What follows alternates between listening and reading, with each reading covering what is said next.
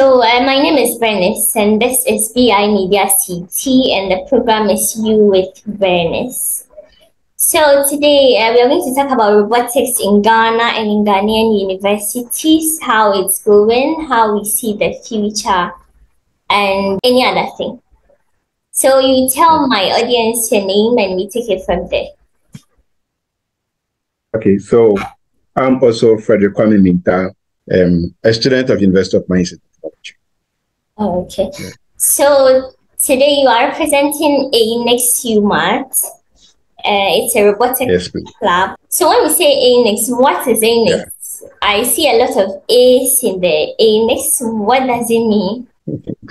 Okay, so Aaenics actually is a community, and the name itself, I cannot actually break it down, but it's from somewhere, just like how we know Google too is from somewhere. Yes, so Aaenics too is from somewhere, and it's generally the name of the community, robotics community. So was there anything that inspired the name? Yes, so the first 4 letters of the name is actually the initials of the founder's name, and the next there is just like electronics. So just like electronics. Okay. Yeah, just like electronics. I see.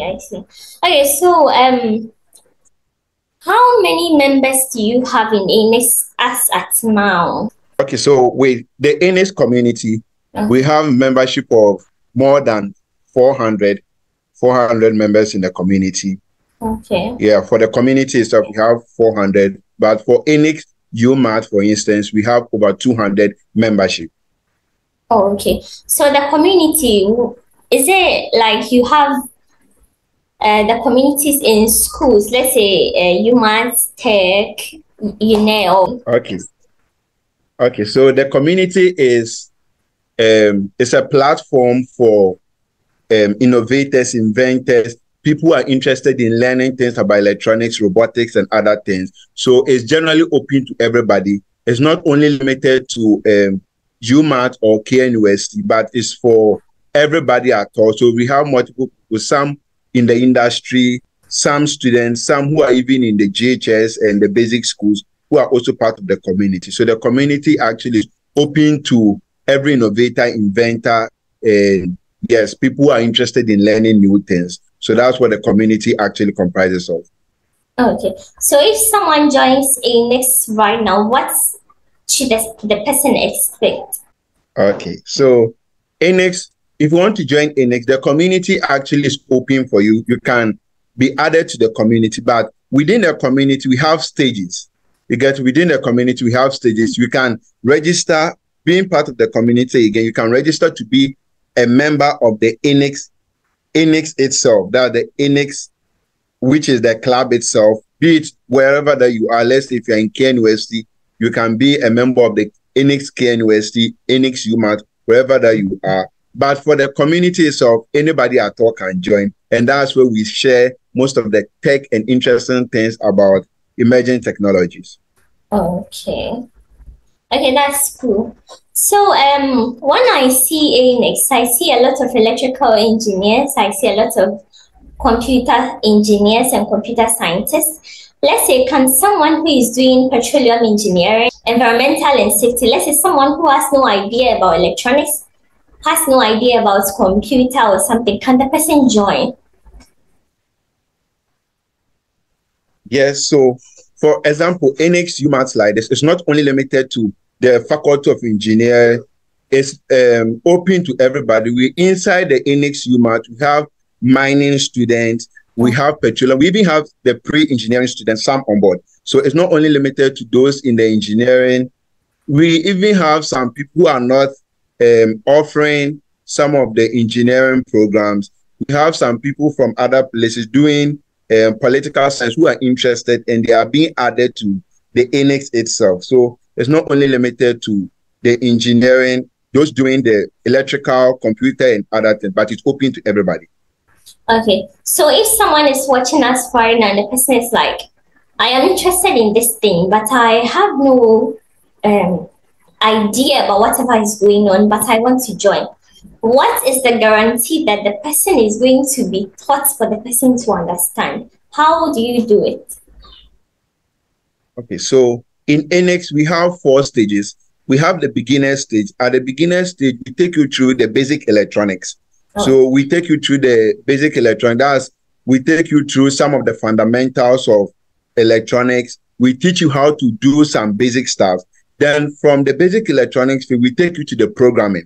So the programming, all these things are general. Before you become actual member of the Aaenics, we take you through these stages. You go to the basic electronics class where we train you to explain to you some of the fundamentals.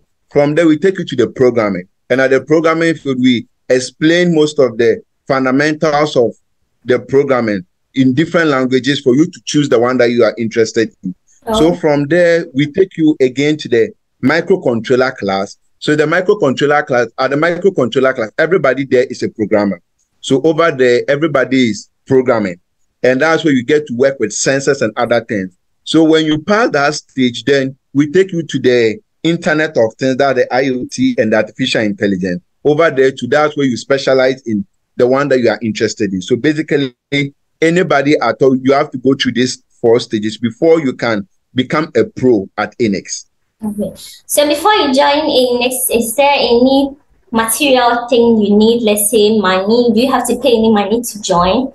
And do you have to get other stuff for yourself? Okay, so for Aaenics, it's free. Aaenics, the tutors, everything we do is free over there.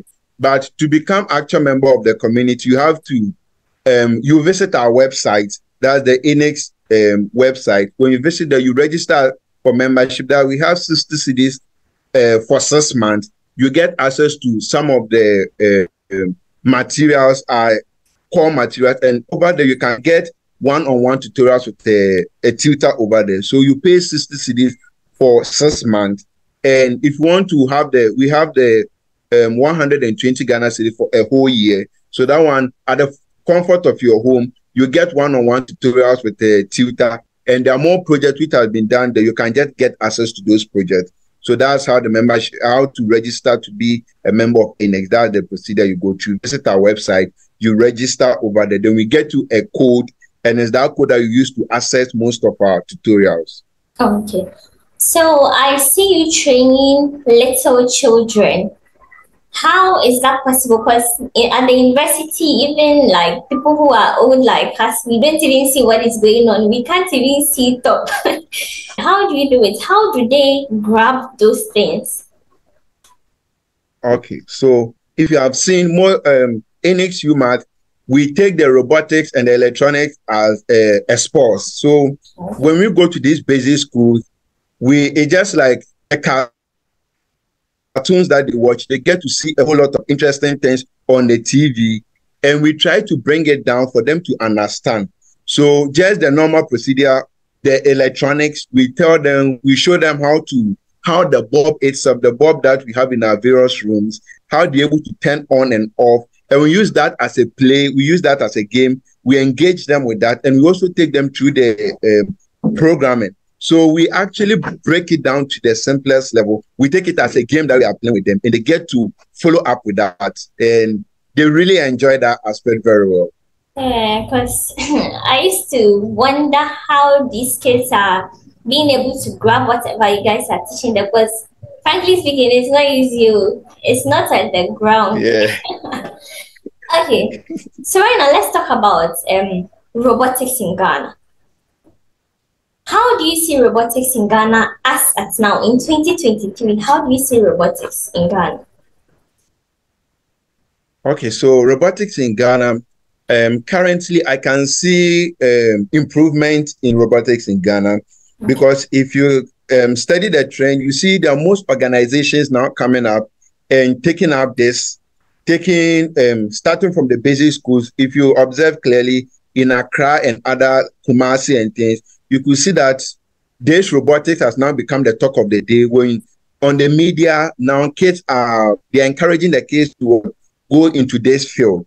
So I can see Ghana currently, we are trying to focus more on that aspect.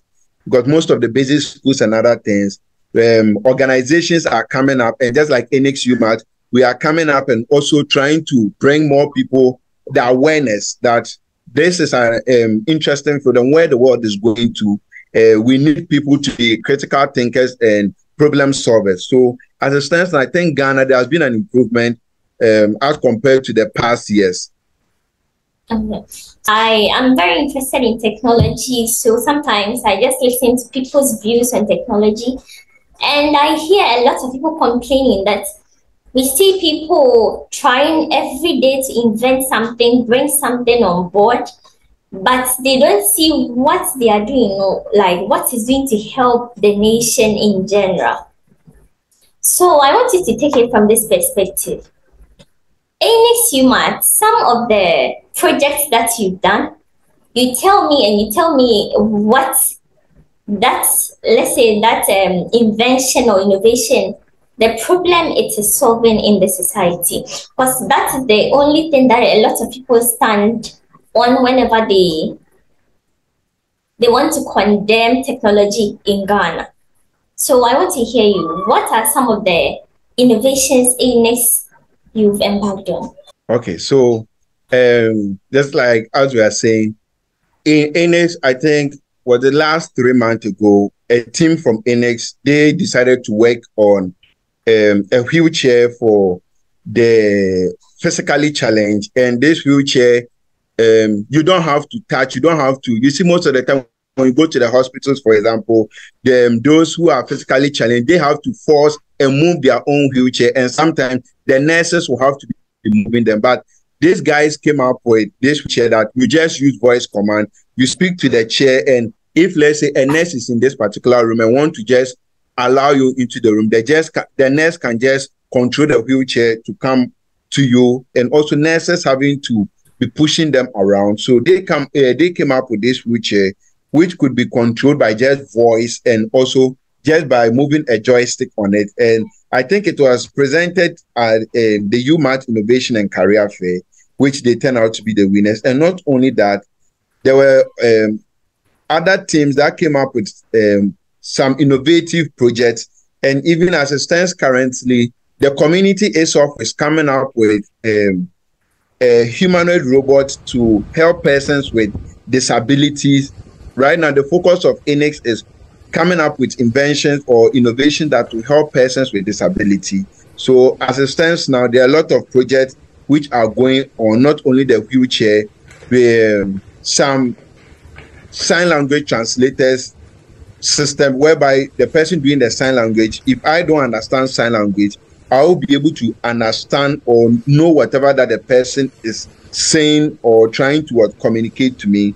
And a team also came up with the smart energy meter, which was presented at to ECG, the one at Tapa, for them to analyze the system. And they saw that it was a very innovative project, and they gave some input, which the team is still working on it. And not only that, there are a whole lot of projects coming up, which very soon you'll be hearing it in Ghana, solving problems and other things. So as people are complaining that the inventions and innovations that we are doing in Ghana, we are not gearing it towards the development of the country, there is another group that is also shifting the blame to the government, saying the government is not giving the inventors and innovators the necessary recognition and support they need to do their work. What do you have to say about this? With the government aspect, I would say, yes, government is trying some way, but I don't know, maybe with some of the things I'm seeing, I could see the government organizing STEM innovations for the senior high school students, just to see some of the projects they can bring up so that they can try to help them in some way. There are some also programs which are being organized by the government to see that welcomes all innovators and inventors so that they present their projects and they can help them with some kind of support so that they get it on the market. So both are helping, but as it stands now, some they are still in progress, so they are all helping in some way. Yes, Okay. that's how I can put it. Okay. So let's talk about a recent thing I heard. Some people are saying that instead of, we are talking about National Science and Maths quiz right now. Some people are trying to say that instead of the students going to sit there, rack their brains, show us that they can work faster and stuff. Next set, 10 seconds. Why is the pyramid of energy? Yes, Noble. The pyramid of energy is always upright.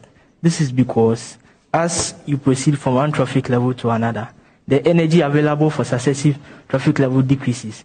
And so the pyramid is always upright. Yes. They should gear it towards, let's say they'll bring a problem in Ghana right now. They are supposed to go down spillage, for instance. Then they'll bring the topic. They should find solutions to it. But I feel like they have a session for that also within the season. But do you think what they are saying is a good idea? Or you feel like what they are doing currently is also helping? Okay, so with what I have to say concerning that is, it would be good if they give more attention, or more attention is given to the science fair. That's the one that they do, the science fair. I think they do that one before the science and maths, where all the schools, the senior high schools, they give them a problem and they try to come up with a solution by creating or building up something. But we hardly hear of that aspect. But that one should be, I think that one should be much of focus, because if you notice with the science and maths that is going on currently, is good in some way, but some way to is doing us more harm. Because I'll use myself as an example. Back in secondary school, my dream was just to have the opportunity to be on stage. And every day I was spending my time just cheering so that I can just pour, and the teachers would just see that, oh, this guy is good, so that I represent. But I think coming to the university, I found out that no, that one wasn't what was meant for me.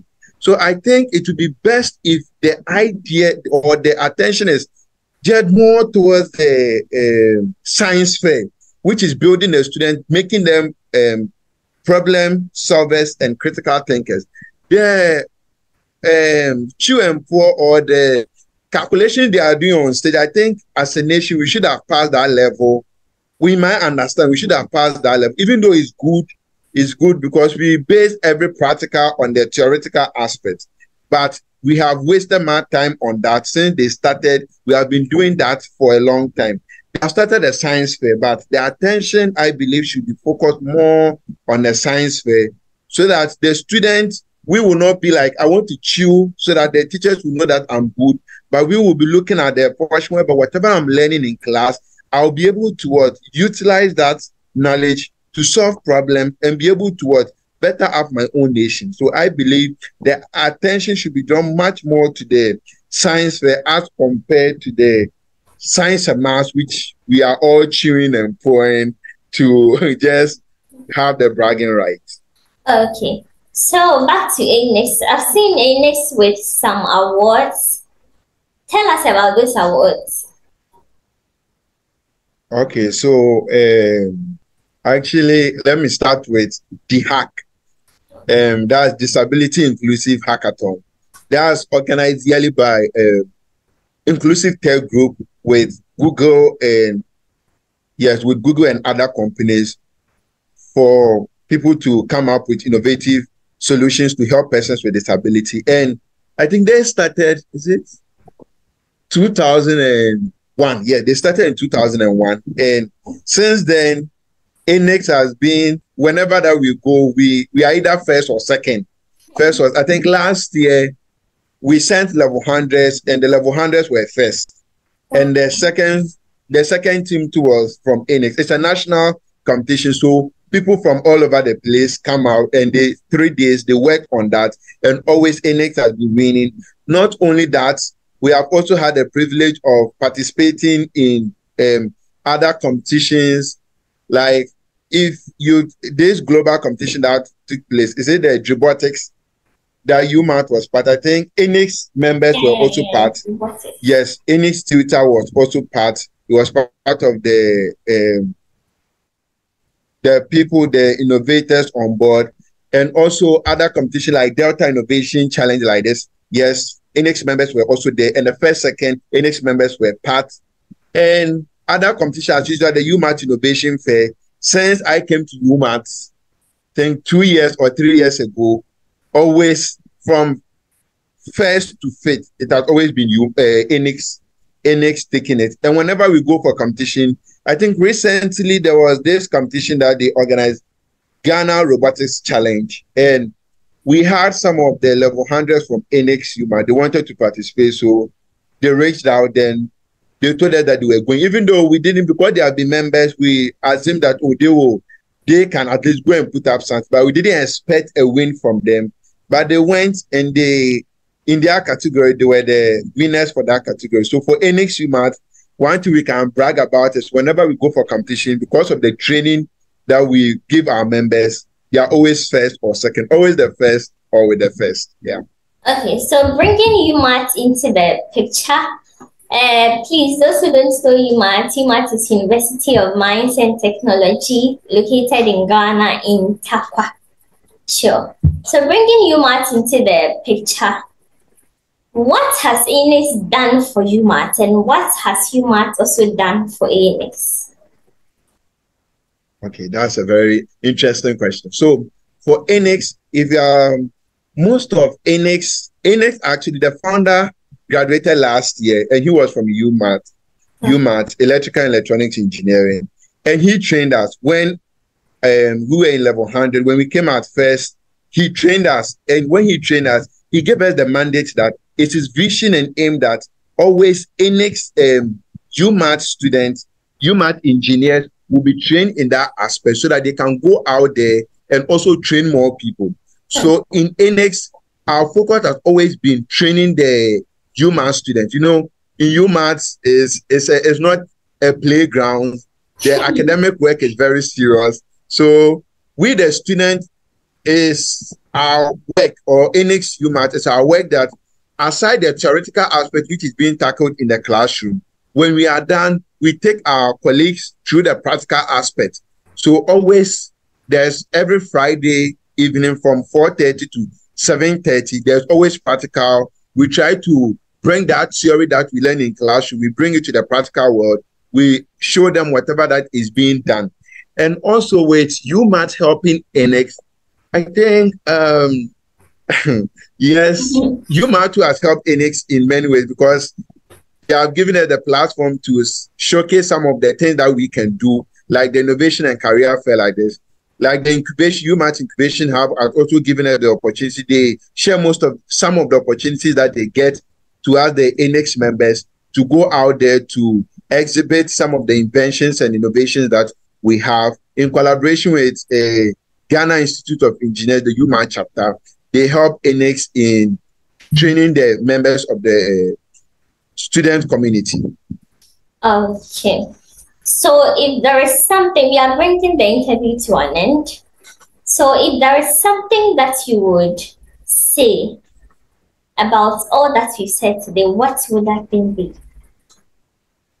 Okay.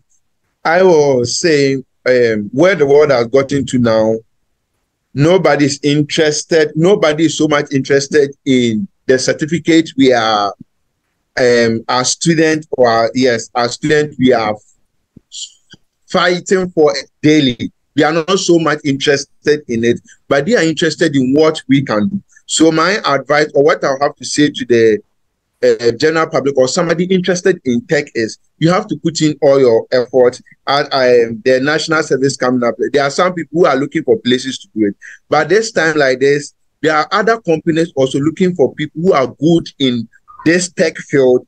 There are more companies from US who are always sending their employment details. They want people to come and work there. So if you want to utilize this 1 year, or if you want to do something better, I think you should start now by venturing more into the tech field, be it robotics, artificial intelligence, Internet of Things, better yourself out. Don't take it, I'm doing political science, I'm doing medicine, I'm doing pharmacy. No, it's for everybody.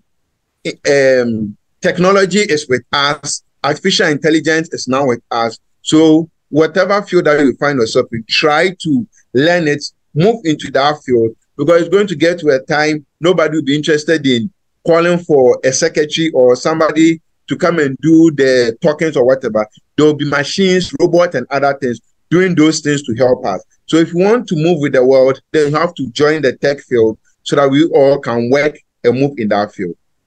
Okay, so that's what I can say. Yeah. Oh, okay. So lastly, what do you tell prospective students and even continuing students who want to be part of you guys, who want to be part of Aaenics, whether in tech or in UMaT? Okay, so I would look at I would just tell them that be it whatever institution, I will not limit it to only UMaT, because we are extending ourselves to KNUST, UCC, and other places. So I will just have it out there that try to connect with such a community like Aaenics, a community that we are trying to build the engineers and problem solvers, critical thinkers. Try to connect with us. Don't be shy. All that is needed from you is commitment, dedication, and discipline. When you have these three things, you can be able to move in this field. And Aaenics is always open for everybody. Just be committed, just be disciplined, and just be dedicated to whatever that you want to achieve. And Aaenics is there to help you. No matter the institution you are in, be it KNUST, UMaT, TTU, just come together, connect with Aaenics UMaT, then we'll all work together, learn together, and build better place for ourselves in Ghana here. Okay. So if someone wants to contact Aaenics, can you give, let's say, an email or something that people can contact you? Okay, so if you just want to get in contact with Aaenics, you can follow us on Twitter, Aaenics UMaT, on Twitter, on LinkedIn to Aaenics UMaT, and you can also visit our website.